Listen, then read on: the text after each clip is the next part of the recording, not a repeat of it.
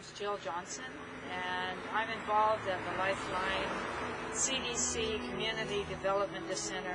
My name is Veronica Rodriguez. I translate, I organize, and clean the center here.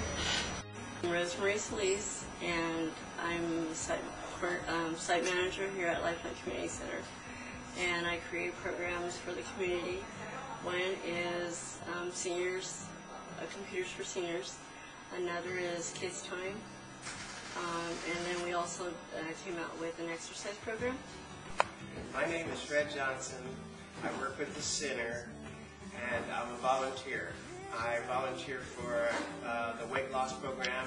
This weight loss program is for young men who wish to go into the military but they're overweight.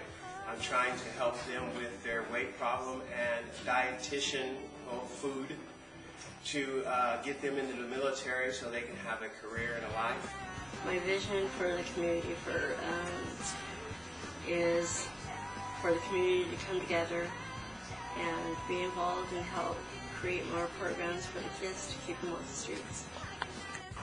I believe in not just giving things away, that we need to somehow make people feel good about themselves, and in the return, it's a give and it's a take. It's not just a giving away program. The people here at the center make me feel welcome. They make me feel like I'm family, so they motivate me to come to work every day. I look forward to coming to work just to help people and be around them. So.